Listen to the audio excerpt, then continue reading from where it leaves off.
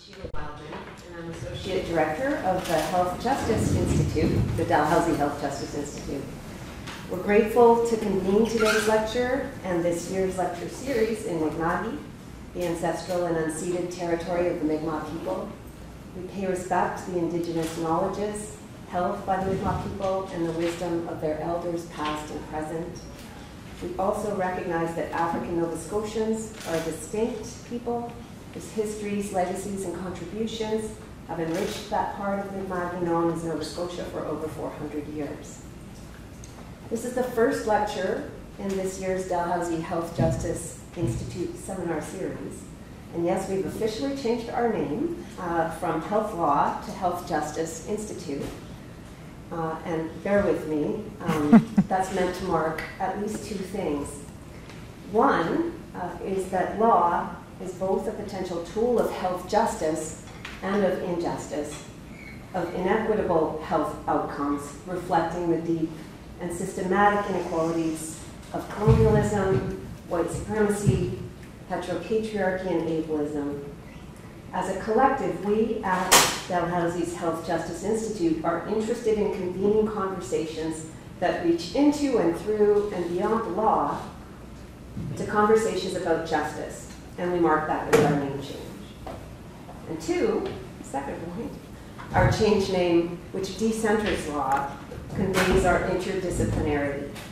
So the Health Justice Institute brings the faculties of health, medicine, dentistry, and law together with representatives of other disciplines and with students, policymakers, and the diverse publics we serve to engage an array of perspectives on and methods of exploring the meaning and determinants of health and health justice. So I just want to point out a couple of people beyond myself as we start up the series for this year and before turning to introducing Dr. Seck. So first, an invisible person, just invisible for the moment, our Institute's director, Matthew Herder. He gives his regrets today and he wanted me to welcome you all on his behalf. I also want to recognize the critical role in this series of the Institute's administrative coordinator, Ashley Johnson. There she is in the back. Great round of applause. Thank you so much, Ashley. She does so much to make these seminar lectures happen. And last, I also want to recognize, I think maybe an invisible person at this moment that's so present for us, our wonderful new dean at the law school, Sara Harding. So just a mention and recognition there. Just a couple more words to introduce the series as a whole before turning to our much anticipated speaker for today. This is the 26th year and the 201st lecture in this seminar series. So once again, we offer 8 lectures to the end of March, and this year we're framing our lectures around the deceptively straightforward question, what is health justice? Today's lecture by Professor Sara Seck provides a critical foundation for this year's series as we explore that question. So I cast my mind back to almost exactly 1 year ago when I faced the hard task of introducing this seminar series, just a few days after the death of our longtime law school colleague and friend, environmental law scholar Meinhard Dwell, taken from us in untimely fashion in a road accident while riding his bike.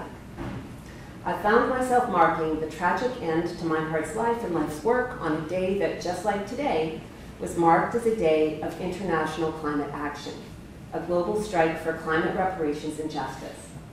I said a year ago that the personal tragedy that we were all so rawly still absorbing was amplified and given new force by our convening on that day of action.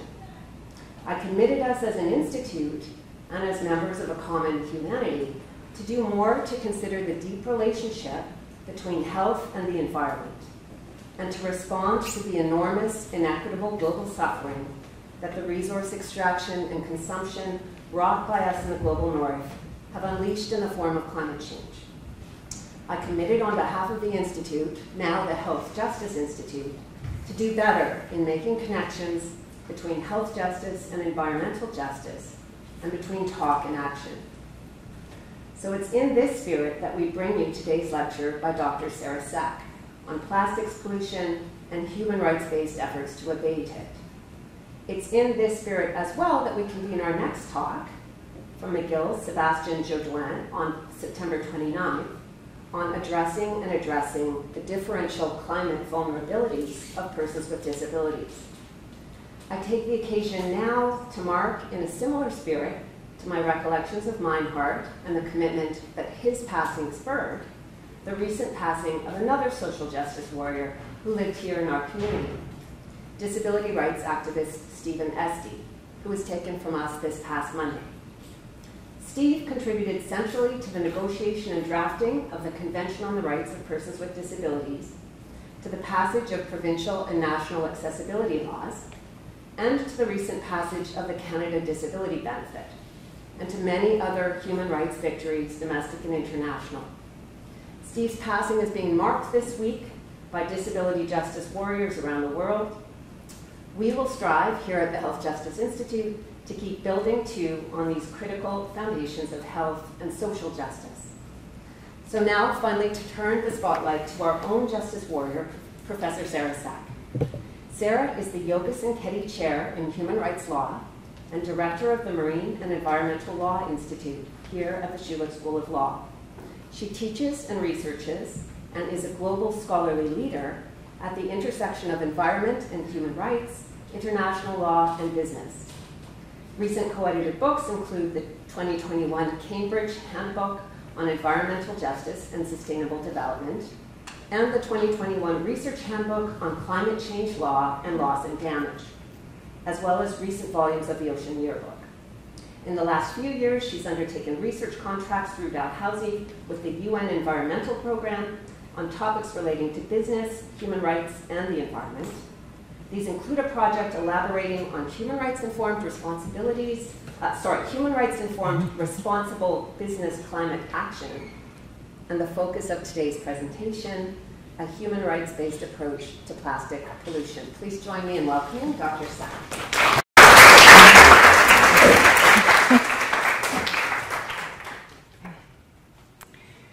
Thank you, Sheila, for the wonderful introduction, and it's a great pleasure an honor to be here sharing this work with you today. Yes. The photo here is from Von Wong Productions. The credit, Turn Off the Plastic Tap. This is an image that was taken in Nairobi of a sculpture that was built at the time of discussions and negotiations around whether, and if so, how, to address plastic pollution through a treaty. That process is ongoing and not yet finished, and we'll see where it ends. But it hadn't even begun at the time that I was asked to undertake the work that I'm going to share with you today. And the image is designed to signify really this need to turn off the plastic tap. And that's going to be really difficult because plastics are everywhere and very much a part of our society. And so this is another challenge, but we can figure this out. So what I'm going to do today first is just briefly reflect on why plastic pollution can and must be thought of as a health problem and a health justice problem. Say a few words about the plastic treaty negotiation process and what led up to it. And then the focus is going to be sharing lessons from the development of training materials on a human rights-based approach to plastic pollution, which I was asked to undertake by the UN Environment Program. And here you can sort of subdivide what I'm going to share with you as materials that are focused on understanding the component parts of a right to a clean, healthy, and sustainable environment, on the one hand, and on the other hand, how to understand business responsibilities to respect human rights and circularity, both through the lens of international legal instruments. And then finally, I'll conclude just briefly with some reflections on plastics and health justice. So why think about plastics and health? What I did here was just to cut and paste a very small sample of headlines from The Guardian from 2020 and 2023 that say things like, microplastics found in human blood for the first time. Microplastics found deep in lungs of living people for the first time. Plastics cause wide-ranging health issues from cancer to birth defects. landmark study finds. Recycled plastic can be more toxic and is no fix for pollution, Greenpeace warns. Key messaging here is these are from studies from 2022 to 2023. And you can see that within them there's a large amount of first time and also uncertainty.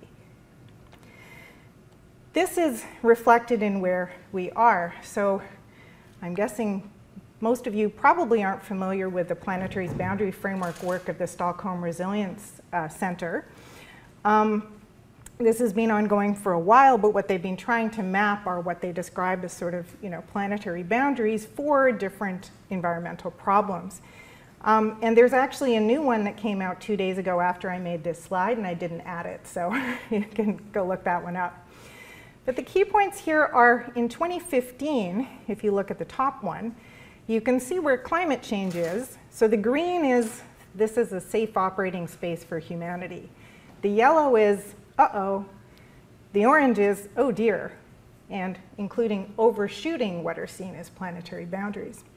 Now the good news is if you look at ozone depletion, it's nicely in the green.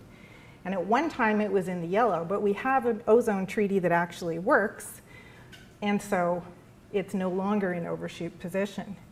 Again, in that image, you can see climate change, which is really in the headlines now, is actually sort of mildish yellow compared to some of the others, like biodiversity loss, that are in the orange. There's a little bit there called novel entities, and I know you can't see the print because it's way too small, but the novel entities part in 2015 says, not yet quantified.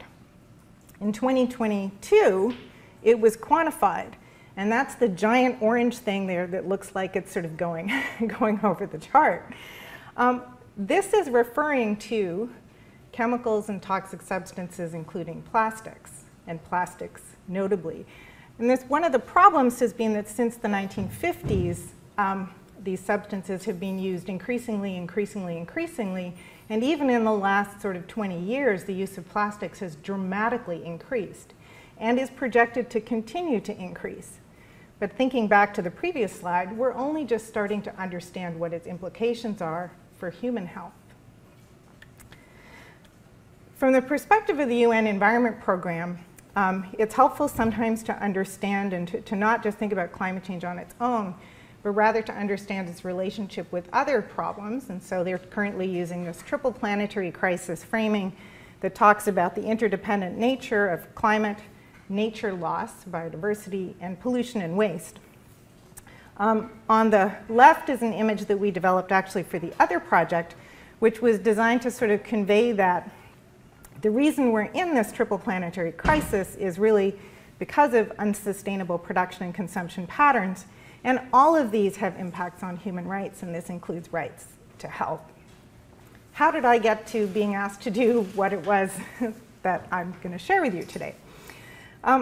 First of all, the UN Environment Program has been aware that there's been a plastics issue for quite a long time, but this has come from the obvious issue that has emerged in the context of the marine environment. So you can think about the huge collections of plastic trash circulating in different parts of the Pacific and so on and so on. Pictures of marine mammals that are ingesting plastic bags and et cetera, et cetera. This has been something that people have been aware of for quite a long time.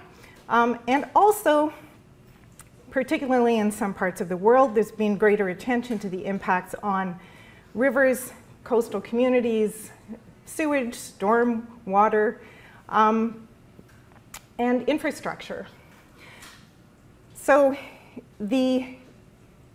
on part of the slide, I have reference to the coordinating body of the East Asian Seas. This is a regional seas instrument that is designed to address all kinds of things, and marine litter writ large, which includes plastics, has been on their agenda for a very long time. On the right is reference to the UN Environment Program's work gradually over the years recognizing plastic waste first as one of the biggest threats to the world's oceans, and secondly noting the kind of initiatives it's undertaken, including the Global Partnership on Marine Litter with the aim of bringing together government, civil society, local authorities, academia, and the private sector to find realistic solutions to reducing and managing marine litter. And the aim of this, of course, is to address issues in the marine litter area that include economies, ecosystems, animal welfare, and human health worldwide. So now, March 2022, the UN Environment Assembly adopted a resolution towards negotiating an internationally legally binding instrument to end plastic pollution. As I say, this is ongoing. There will be a negotiating session in Canada in April 2024. There's a draft, a zero draft of this treaty that's now available that one can look at, and there are lots of different options on ways forward. One thing that's been very clear is the importance of taking what's described as a full life cycle approach to the plastics problem, and I'll explain what that means in a moment. Now, in 2021, I was approached by the UN Environment Program and somebody at the coordinating body of the East Asian Seas to undertake a preliminary research project, which was to pull together a toolbox of resources on a human rights-based approach to plastic pollution. At the time, I didn't know anything about plastic pollution. This is not something I had been thinking about, not on my agenda, no idea. But it is something, but certainly the human rights and environment intersection was something that was very much on my agenda, as was business responsibilities for human rights and what that means through a human rights and environment lens. And the idea was first to pull together this toolbox of resources to share with their partners, and secondly, through a second contract, to develop a set of training materials that could be delivered virtually in the region in collaboration with partners on a human rights-based approach to plastic pollution, with the aim of training businesses as well as states, governments, NGOs, and everybody. I assembled a team, a big team at first, of lots of students to help me figure out what was going on. And then in contract 2, I was assisted in particular by PhD candidate Kevin Burke, and also by Victoria Konyats, who was an LLM candidate here at the time doing health law work. And so if you actually look at the Sea Circular website, you'll find a section there where they still have available videos of one of the training sessions that we did, and you can access materials there, and they're also available through the UN Environment Program's sort of website more generally. COPSI and UNEP together with created this initiative called Sea Circular. That's what this slide is about. And their aim was very much to address the plastics crisis through what they're calling the plastic value chain, and to inspire market-based solutions, as well as enabling policies to prevent marine plastic pollution. So the project was not one that was linked to what should the plastics treaty look like. It was not one that was specific to, if you think about, environmental law, how can we help states put in place better environmental laws in different areas? It was to draw upon ideas from international human rights law in relation to the environment and business responsibilities for human rights, to develop trainings that would help us think about how to come up with solutions.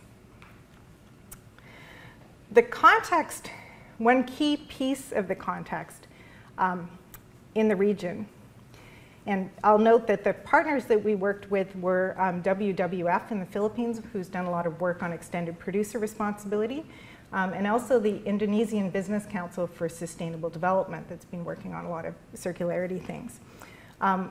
Partners shared with us ideas for different case studies that we integrated into the trainings. And this was I've sort of got them through the slides. I won't spend much time talking about many of them, but some are useful, I think, for context. One is that in the Canadian context, we use plastics, we use way more plastics. Canadians and Americans use way more plastics than anybody in the world, and we use far, far more than anybody else. But we have this thing called municipal waste management, where we use the plastics, we stick them in something, hopefully it's the right recycling container, and then it's magically vanished from our, right? We don't really know where it goes. And we'll get back to that in a minute, because we should think about that a bit more. In terms of in the Philippines, for example, and many parts of the region that I was tasked with thinking about, there are not municipal waste management systems, and so much of this work is done by informal workers, often referred to as waste pickers, and they have organized in different groups and are actually quite active in trying to ensure that they are included in the plastics treaty process. But one of the reasons that I was sort of called in, I think, was because of a sense that coming from a business and human rights perspective, there's a lot of material and a lot of thinking about the responsibilities of businesses for workers and also informal workers, and how to ensure that that responsibility is integrated into everything that business does. So this is sort of the context, right? It's a different one from in the Canadian context. And the question is, you know, there's obviously a lot of impacts on informal sector workers who are working with collecting these wastes, and a lot of health protection issues.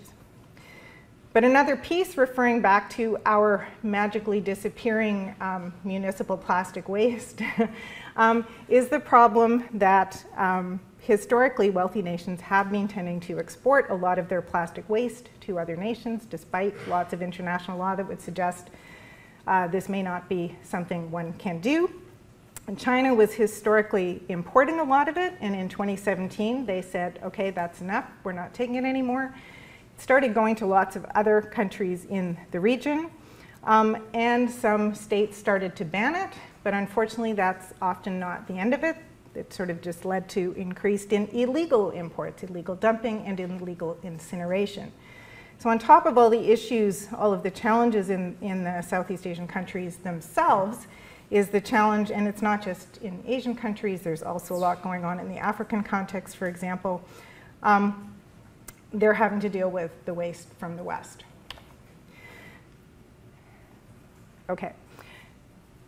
So business and human rights. This is, again, a weird thing that many people don't know much about, but it's actually gaining more and more increasing credibility, and so this is, again, why I was asked to assist.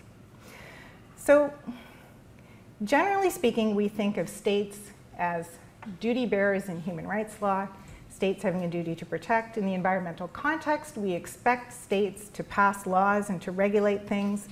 We expect our rights and everything to be protected by states. But of course, international human rights law exists because states often don't do their job. They often violate rights. The question from a business perspective is, if a state is violating rights, do you as a business just say, well, hey, I'm complying with state law, done, sorry, not my problem? Or is there a responsibility under international human rights law that all actors need to step up and pay attention to human rights and take on human rights responsibilities? And this has been a very long-standing discussion at the Human Rights Council in various human rights sectors. The short version of the story is that in 2011, the UN Human Rights Council adopted guiding principles on business and human rights that reflect what's referred to as the Protect, Respect, Remedy framework. They were developed through a multi-stakeholder process. I was involved at different stages in some of this, and so I'm very familiar with the history, content, and how this is supposed to operate. The state duty, of course, states are supposed to do their thing. That includes regulating businesses. But when they don't, businesses are not off the hook. Businesses should never assume they're off the hook. Businesses have their own independent responsibility to respect human rights. And this includes to adopt a policy commitment to human rights, to engage in human rights due diligence processes, and to ensure remediation of human rights harms. And the third pillar focuses in on access to remedy. At the same time, a lot of work has been going on at the Human Rights Council on human rights and environment and human rights and toxic substances. We now have a new special rapporteur focused on climate change. There's been a special rapporteur working on health for a really long time. And I was quite familiar with this work. And so putting together the work of the special rapporteurs on toxic substances and on human rights and environment into thinking about the plastic problem with the aim of developing guidance for business seemed to be what our mission was. So I'll note that the Special Rapporteur on Toxics and Human Rights, there have been several of them, and there have been some really incredibly useful reports coming out of there. One that came right as we were starting this work was very specifically focused on plastics. But there were other ones from the past that had developed principles on the rights of workers, formal and informal, in relation to toxics. Precautionary principles in the toxics context, right to science. The special rapporteurs on human rights and the environment had also developed lots of different useful materials, perhaps most notably the 2018 Framework Principles on Human Rights and the Environment developed by John Knox. And John Knox's reports, but also more recently many of David Boyd's reports, fleshing out aspects of a holistic understanding of a right to a clean, healthy, and sustainable environment, were what served as our sort of background materials as we tried to figure out what we were going to do in these training materials. And so this is what we did. First, again, the task was to look at the full life cycle of plastics. Our tendency is, we use it, we stick it in the recycling, and we assume it gets recycled. But in fact, an astonishingly small amount of plastic is effectively recycled. Globally, it's about 9%. The other problem is, if we care about climate change, we should care about plastics, because virgin plastics are 99% derived from fossil fuels. And so if you look at the linear plastic cycle and you start with extraction of fossil fuels through production, transportation, use, consumption, waste generation, waste management, and disposal, and if at the disposal stage things are in landfills, incinerated, or dumped, they're not going back into being part of new plastics, and so we have more extraction of fossil fuels. This is a problem for all kinds of reasons, but including relates very clearly to climate. In fact, there are many who think that as pressure has been put on fossil fuel, oil and gas producers to reduce production due to climate change, there has been a strategy shift to increase plastic production. As we were, again, looking through each of these stages, and our first set of training slides actually go through each of these stages and sort of explore the human rights implications at each one, and I'm not sharing that with you. We drew heavily on the report of Marcus Orellana on the Special Rapporteur on Toxic Substances and Human Rights and his report on plastics, which helpfully covered human rights implications at each stage. Again, I could spend easily 20 minutes on this, and I'm not going to. So if you're interested, lots of training materials available online. But yeah, the aim, again, from the UN Environment Programme's perspective in particular, is for us to move away from what they describe as the take, make, waste, linear, fossil fuel dependent plastic cycle, and to move instead towards circularity. Now, what circularity means is something we'll talk about a little bit. But the main reason for this, again, is first, there are human rights impacts at each stage, and secondly, it's just contributing to the continuing need to extract fossil fuels, and this is clearly not something we should be doing.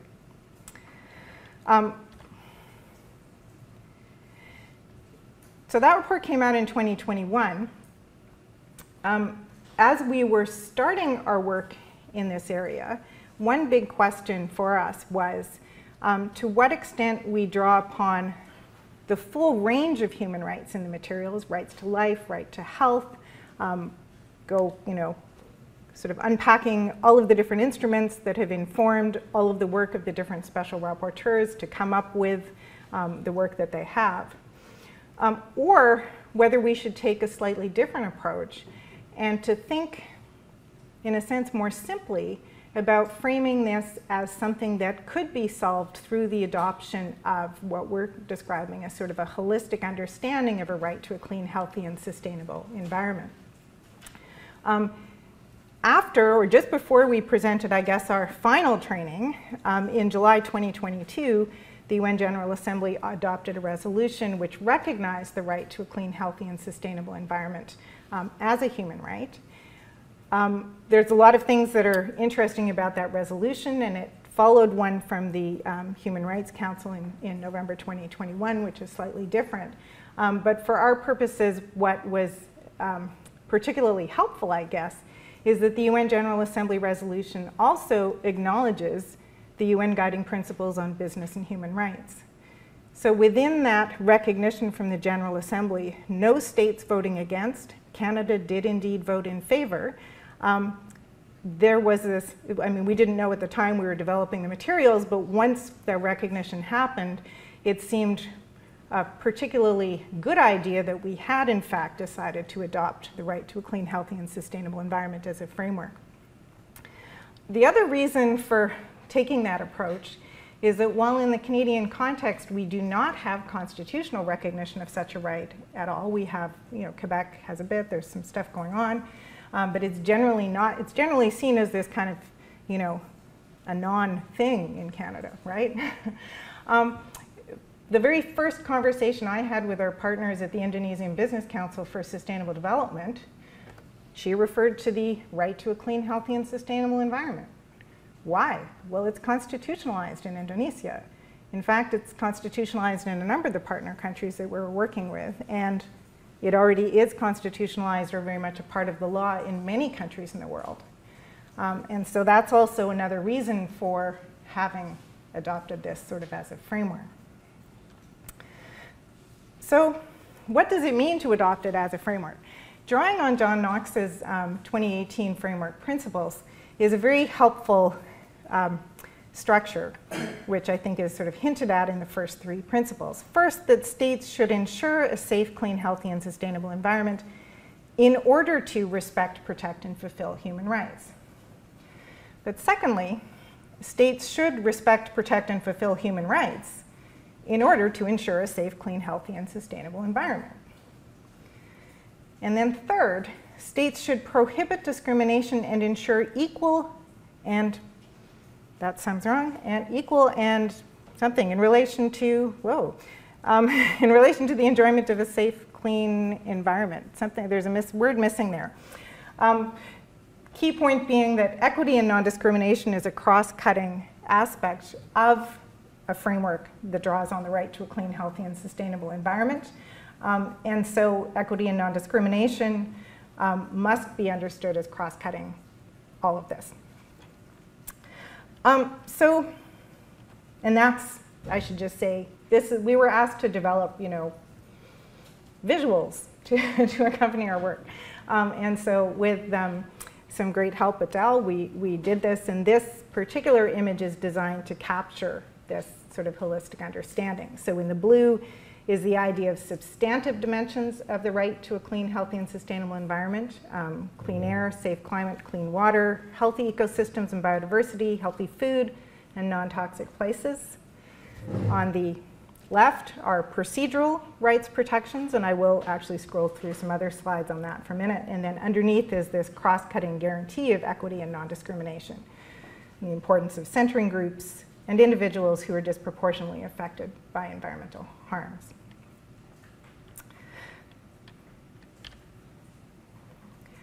So I'm going to very quickly scroll through a bunch of slides here, in fact about 30 slides, just to give you a sense of some of the stuff that we had in these training materials before I then sort of turn to reflections on where we go.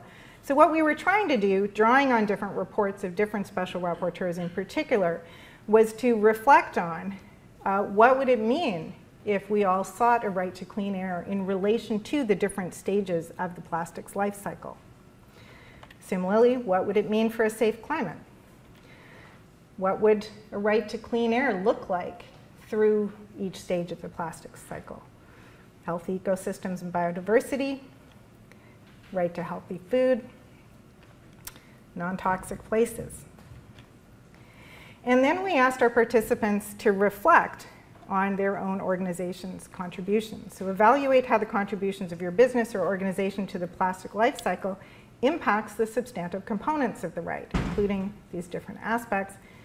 And then again, rather than sort of looking at a you're bad, don't be bad, we took a and how can you be good approach. So the last part is, does your business or organization take proactive action to support the substantive components of this right? And what would that look like? Similarly, with the procedural components, we drew on the work of the framework principles on human rights and the environment, and also the work of the Special Rapporteur on Toxics to contemplate the different procedural dimensions, which includes, so from international environmental law, we often talk about sort of the three pillars of rights to information, public participation, and access to justice. This is fleshed out in lots of different instruments. And here, through the framework principles, we have it more expansively understood as including rights to freedom of expression and association, to education and information. Principle 4 from the framework principles notes a very crucial dimension, which is the importance of ensuring that there is a safe and enabling environment for those who are described as environmental human rights defenders to operate free from threats, harassment, intimidation, and violence. And that's a huge issue in many parts of the world, and it's not one that Canada is immune to. And so this is our next set of sort of, how to think about this problem from a procedural rights perspective. Trying to see the time, okay. Just I'm watching my time over there. I'm good, okay. There's a bit of a reflection off it, so I can't quite see it, but we're good. 10 to the hour, it's about 12 minutes. Excellent, perfect. So in the next set of slides then, we drew upon these materials to pull out some sort of essential pieces for thinking about prevention, precaution, impact assessment, and application. Here, in part, the importance of avoiding false solutions, because one of the problems is sometimes in the effort to quickly address the problem, whether it's climate change or plastics, one can adopt solutions that may be worse or just create different problems from the ones that one is trying to avoid. And so always adopting a preventative and precautionary approach and ensuring that proper impact assessment is carried out is essential. And this includes, from a business and human rights perspective, the idea of business and human rights impact assessment. So from here, and I don't think I've noted this, but plastics, there can be many classes on what are plastics and how do we understand the different pieces and et cetera, and we're not doing that here. But one of the other problems is chemical additives to different plastics. So often you can have all kinds of stuff in there, and if it's not properly labeled and tracked, then even somebody who's trying to recycle plastics will be putting things together and have no idea what it actually is and what the synergistic effects might be. So you can't do your prior assessment if you don't have information, and so the informational aspects are crucial. And so, therefore, an entire slide on access to information, the right to science, education, public awareness, public participation, noting, of course, that some communities have different rights than others. So if we're thinking about self-determination rights of Indigenous communities, this is something that's important to highlight as well. And then accountability and access to justice and remedy. And again, we had a reflection, identify steps your organization is taking in supporting the exercise of the procedural components. this includes reflecting on how your organization might be supporting human rights defenders. The last part, equity and vulnerability, this cross-cutting piece, again, notes the importance drawing on the framework principles of prohibiting discrimination, ensuring equal and effective protection, but also the need to take additional measures to protect the rights of those who are most vulnerable to or at particular risk from environmental harm, taking into account their needs, risks, and capacities.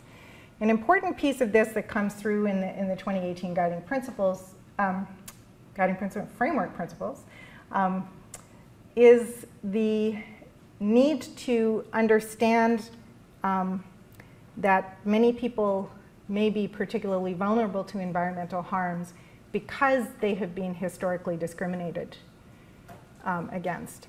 And so integrating an understanding of sort of how to move beyond colonial practices and histories as part of this assessment of how to ensure and support those vulnerable or at particular risk is part of the process.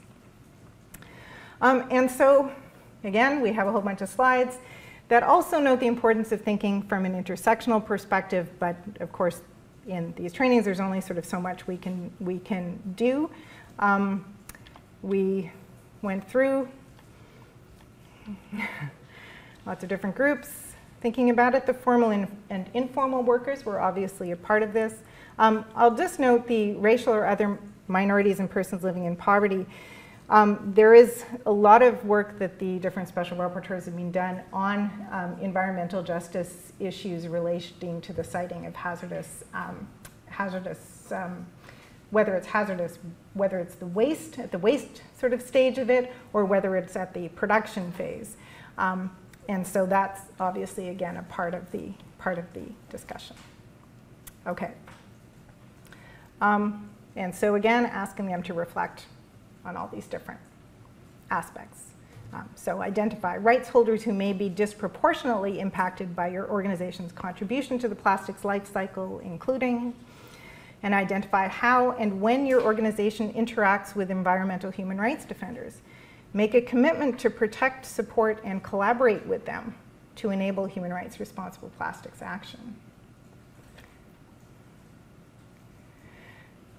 So in the next bit, I'll just very quickly make reference to, again, some of the case studies that were helpfully shared by our partners.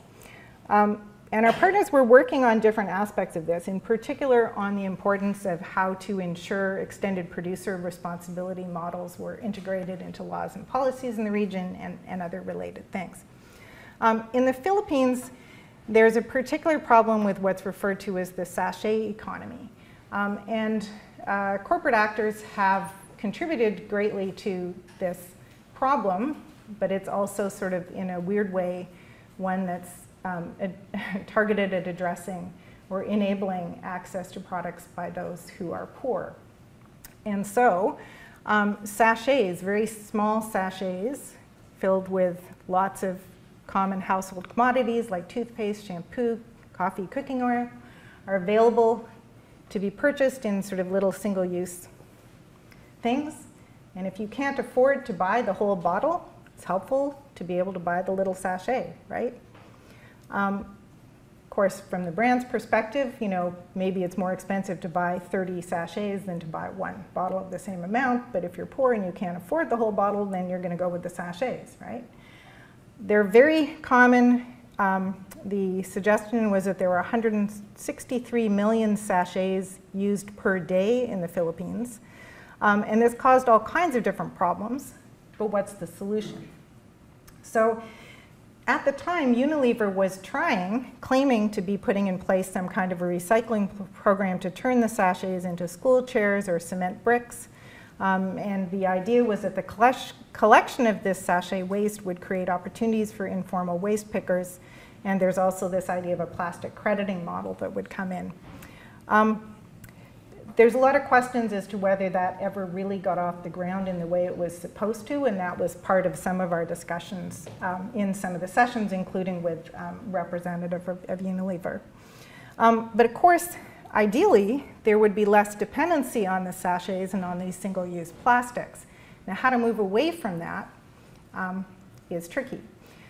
I don't have a slide on this, but I'll just note that following this work, I was working with my postdoc, Tani Pryor, on thinking through the plastics challenges in the Arctic context. And a different group has done a study with the Sami in which what they were studying, in a sense, was what were all the sort of local practices before people started using plastics. So what are the things what are the practices and the ways that have been replaced by the plastic economy? And how can or should they be brought, be better supported? So that's a really important and tricky and local question, but really important part of it. And then we had little reflections on these, right? Like if we think through this problem using these different sort of components of an environmental human rights lens, what would this mean? And also transitioning into our third model, which was focused on business responsibilities, what would it mean for businesses to take responsible action to prevent and remedy the human rights impact identified, and also an awareness of might the solutions suggested raise different human rights concerns. So I've already mentioned the guiding principles on business and human rights, and I'll just quickly note that the guiding principles have been implemented in all kinds of other responsible business conduct guidance tools. There is a working group on business and human rights at the Human Rights Council. They have helpfully come out with different kinds of reports, including one specifically aimed at ensuring respect for human rights defenders, which is very helpful in suggesting to businesses and others that if we're actually serious about sustainable action, instead of looking at human rights defenders as enemies to be, shut down and litigated against, one should treat them as knowledge holders with important knowledge and ideas that should be valued and incorporated into steps forward. And so we asked businesses, what would it mean for you to adopt business and human rights approaches? And I'll note, at the time, while we were working with the UN Environment Program, I was following closely and know people within the UN Development Program who had been launching at the same time a very rich business and human rights in Asia program. And so there's some parallels and overlaps. But these aren't the only ones. There's also the UN Global Compact that has been doing work on responsible business conduct, including sustainable ocean principles. And so we shared some of the principles from this with participants. There's the work of the OECD, its guidelines for multinational enterprises, its due diligence guidance, and in particular this sort of model, which is very useful in terms of how to think about problems and solutions and adopting risk-based due diligence to address human rights and environmental and other issues. And so we developed various little images to try to share and reflect what would it mean to adopt a human rights and circularity embedded approach to product design. What would it mean to do the same for waste management? And then there's the question of responsibility, liability, and remedy. So in the climate context, I will say as an aside, it's a massive missing piece of the climate regime, which is highly problematic. And we have seen, and it seemed particularly appropriate in the context of the region to reflect on the responsibility and liability piece, because the Human Rights Commission of the Philippines had engaged in a many-year-long inquiry into the responsibilities of businesses for climate change. Coming from their report, we reflected on how could that report apply or be thought of in light of the plastics problems. Should plastic producers also be held liable for the human rights and environmental impacts of plastic pollution and waste, as well as each stage of the life cycle? We reflected on what the different special rapporteurs had to say about remedy, and we developed our little business and human rights informed kind of image to think about the responsibilities of businesses and how this shifts depending on whether they have caused the problem, contributed to it, or are directly linked. And went from there. Again, lots of different case studies we could share. I'll probably end with this and then a few reflections. And this, I think, points to the complexity, again, of the problem. This case study was shared with us by our Indonesian partners, and it's the problem of a tofu factory that for a very long time was burning plastics for fuel because the plastics were, that was the cheapest way they could get fuel. The problem is that they weren't aware of all of the toxins that were coming out of the plastic as it was being burned and what its implications were for local food systems. So once this information had been shared and revealed, they then shifted. And they shifted to burning firewood. And of course, that will have its own implications if there's a shortage of, if one is concerned about deforestation and there are issues there. And so I think this one illustrates also the way in which the plastics crisis is very much intertwined with the climate crisis and energy access as a part of it. So there are questions as to whether, are there good ways of burning or incinerating plastics, such as to use them as an energy source? And there are very hotly held opinions on either side of that. Are there ways of doing chemical waste recycling that could be safe? Or is this, again, something that's likely to be cited in low-income communities of color where the negative impacts will be disproportionately felt? This is ongoing all over. And so we reflected on that case study. There's another circularity case study. And from this, you know, here we are. Lessons from this: human rights-based approach to plastics for health justice for Canada.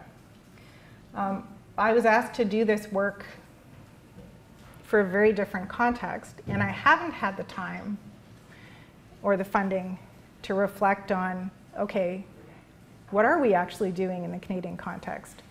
I do know that, you know, the federal government's taken a few steps forward to try to address some plastics issues, and is currently, its regulatory initiatives are being challenged by a group that calls themselves the Responsible Plastics Coalition, because, as is always, we spend a lot of time in environmental law talking about how the government passes a law and then they get told that it was beyond their jurisdiction under federalism doctrines, and so, you know, it's sort of this back and forth, right? Can the federal government regulate this? Is this a, you know, is this something that's a provincial, municipal thing? If they do it, how should they do it?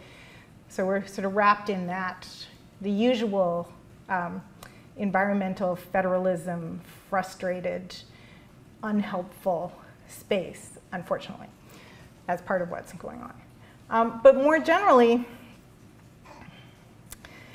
the business and human rights approach and the right to a clean, healthy, and sustainable environment, neither of them are well known, well understood, well integrated in the Canadian context. These are actually better understood in many parts of the world outside of Canada. But I think the time is right, and I'm grateful for the opportunity to share these materials precisely for that reason. I think the time is right for us to turn our minds to what the potential might be of these kind of instruments, these kind of teachings, these kind of thinkings, for being more responsible consumers, producers of plastics, and for ensuring that information is gathered and available and known about the impacts of these products and others that we use, including for health and environmental justice, both of which are intertwined. And I think that's all I was going to say.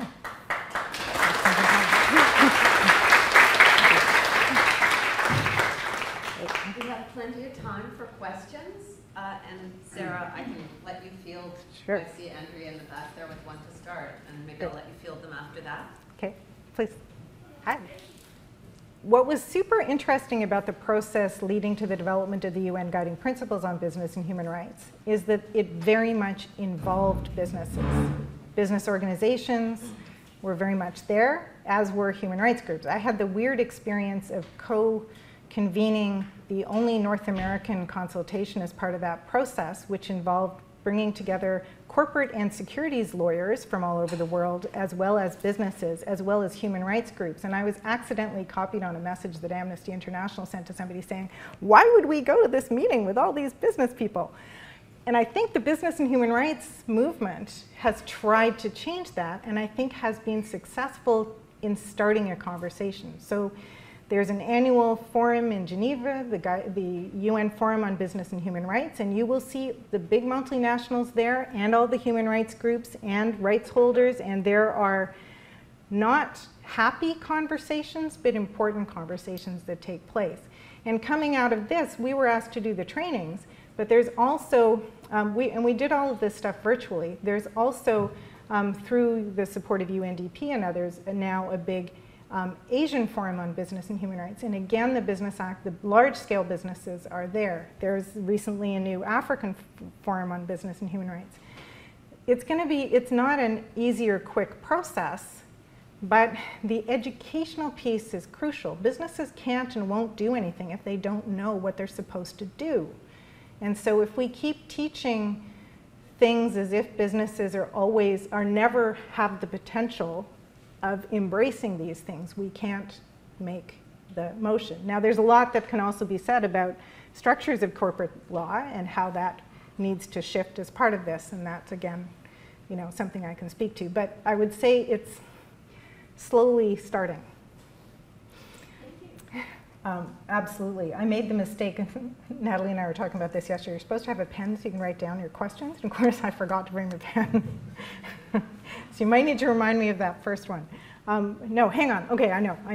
So in the first thing, so this is a very simplified version. Thank you. This is a very simplified version of what is essentially, our aim had been to put together sort of a 20 to 40 page background document, and our background document is huge by comparison to that because it's so complicated. And because, when I say plastics, that's an immense simplification, right? There's all kinds of different kinds, and for details, you can look at, all the different work that UNEP had done. In engaging with our colleagues, we had them, and C Circular's been quite active in this, trying to seek sort of good examples of producers that are transitioning. So you have to look at, or transforming their operations. You have to kind of look at what is it that they're doing, what are they transforming from and to. Some of it is easy. A tremendous amount of plastics goes into packaging. It's completely unnecessary in many, many cases. Easy to just, stop. In other cases, very difficult. Plastics used in the medical community. And different kinds of plastics, as you say. So again, it's complicated, and we attempted to not, excuse me, I'm totally losing my voice, not sure why.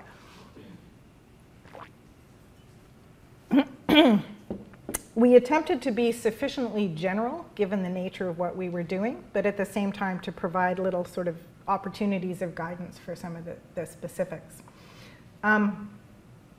Oh my gosh, now I've forgotten the second question, which was, hang on. Yes, impact assessment, yes.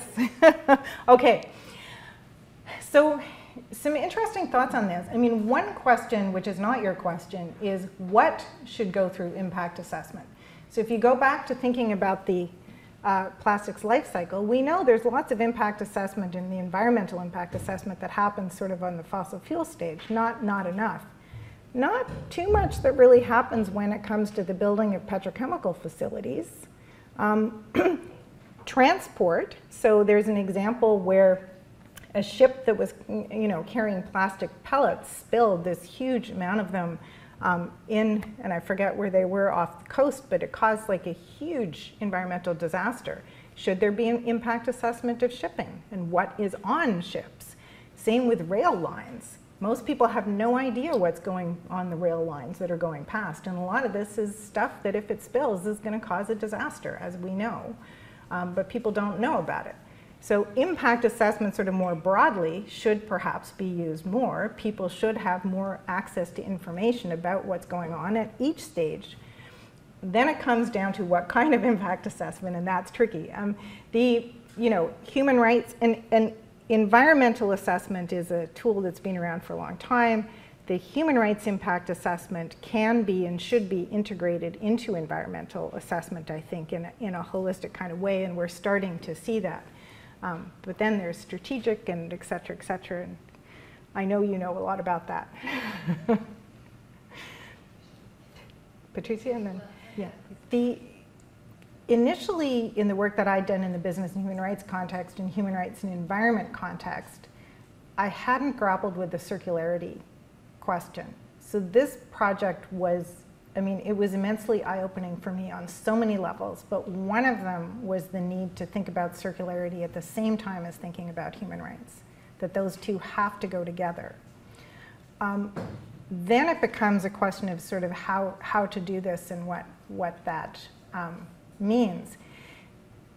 I'll note that having the will to actually do something is the first step. And so again, I have not done the deep dive research in the Canadian context, but I have some concerns. We know we have a fossil fuel dependent country, and in particular that Alberta is, Alberta's not the only one, but Alberta is perhaps particularly keen on continuing the fossil fuel economy.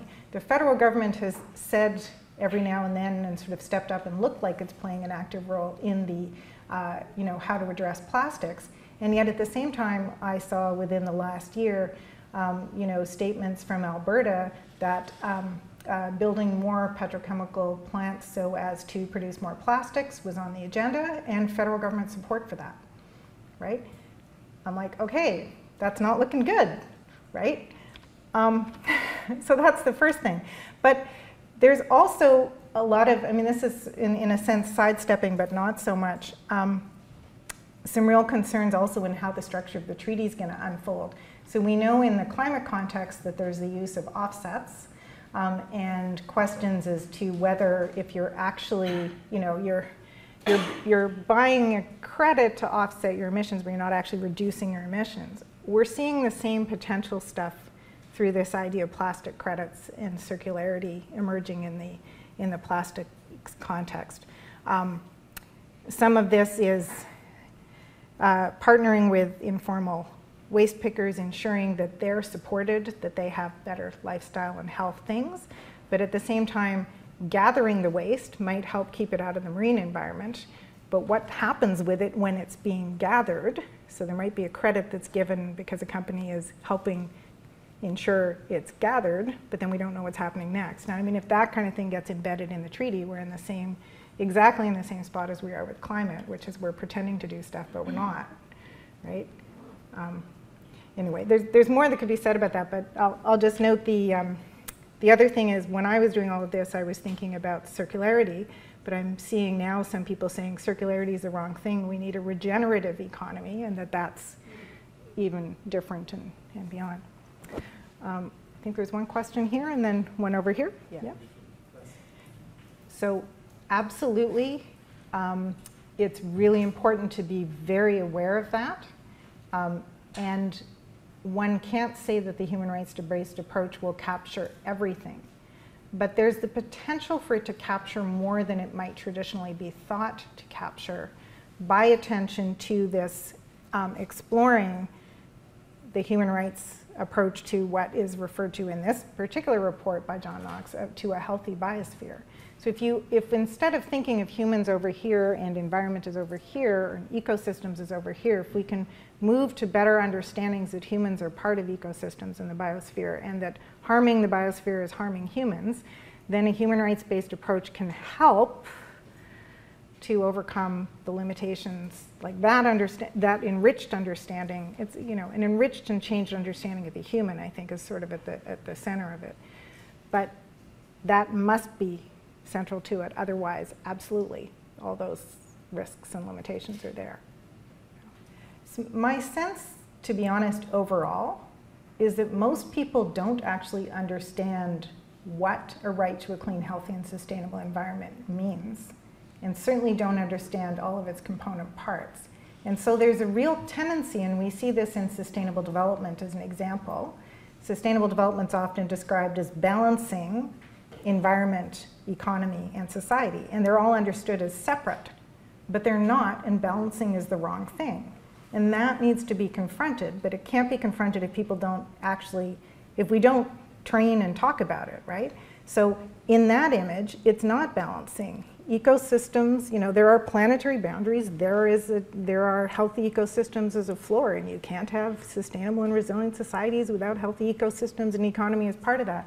And all I can say is right now, the dominant way in which all of this stuff is taught is not in a way that takes what I would call an eco-relational approach to the human and to economy. So it's starting with training. It's starting with training. It's starting with this, sharing, hoping that some people in here might think this is useful and for us to work with, and definitely doing it with industry and industry associations. So you have the right audience. This isn't I think any audience is the right group. I think it's really important to have the other ones. But I will say at the same time we were doing this, we were doing a project with the OECD on responsible business climate action. And, you know, that's same ideas, but, you know, much trickier audience because the OECD has to kind of satisfy all of its constituents, and they're going to not want you to rock the boat too much. But I think increasingly, so I'm the optimist. I think education can play a role, and I really do think that increasingly people are realizing that. I'm hopeful that people are realizing that maybe new ways of thinking and knowing is going to help us move this forward. But yeah. Good luck. Thank you. Sarah, I hate to do this. We're out of time. No problem. So I'm going to, please just stick in your chairs for 1 second longer so we can properly we'll keep the nice slide thank up. and recognize just the value of what we just heard today. I also want to invite you, if you happen to be sticking around, to a gathering, just an informal gathering that we're having between 3 and 5 today in room 411. So health law students, environment law students are invited to come and interact with faculty to talk a little bit more about these very questions, the interaction of health and environment and the laws that apply, international law, marine law. Our visitor, Natalie Klein, is also, we're so grateful to have her here from University of New South Wales, and she's also going to be present, and there may even be a little bit of food, if you can hang on till then. But I enjoyed that last intervention because I was reminded again that this is an international day of action. It's this global strike for climate justice, and there's a really interesting tension for me, and some people felt it quite viscerally. Am I going to the strike where I'm going to stand in the streets or do what I do in the streets, or am I coming to this talk and you're weighing those things there? Well, what is the value of talking and educating ourselves and others about these legal norms and regimes that Sara, we've heard today, is so actively working inside and outside, and really pushing what the inside is or was. These questions of jurisdiction are just fundamental to what you've presented to us. Jurisdiction around, is it just the state? Is it what is business? What is the point of this thing we call business, right? Sorry, that's me starting to riff. Last couple words. I first met, so I've already given you my formal introduction to Sara Seck, but I wanted to just add this. I first met Sara in a lineup on our first day of law school in Toronto, and she sort of turned around and we locked eyes, and I could see right away that she had this tremendous, quiet, sort of outsider intelligence. And I just knew, you are my people. So in my own words, Sara is a big, uncompromising dreamer and doer, right? So Sara steps up.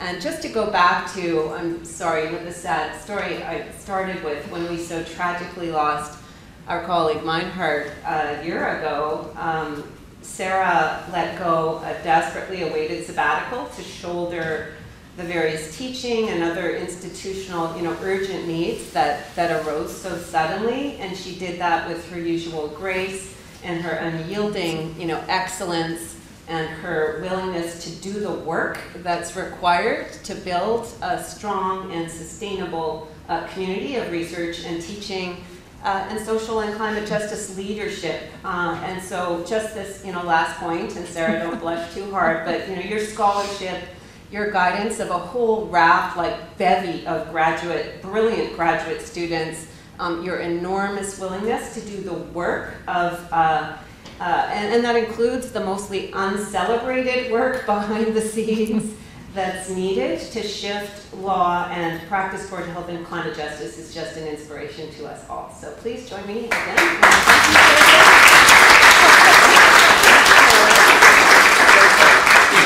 And also, very last thing, this is a poster of our health law, our health justice seminar series. I still have to adjust. I noted that our next lecture is September 29th. Professor Sebastian Jodoin from McGill talking about the climate vulnerability of people with disabilities. How do we address that? Again, we're from talk to action. Please come, bring your friends. And I want to just note the one after that on November 3rd, so about a month later, is only online. That's the only one all year that's only online. Stanford Professor Rabia Bell is going to talk about the American Insanity Defense, and I really encourage you. She's an incredibly sparky scholar, so you really want to sign on to that one by Zoom webinar, and otherwise take a look at the full array of lectures and come on out. Thank you.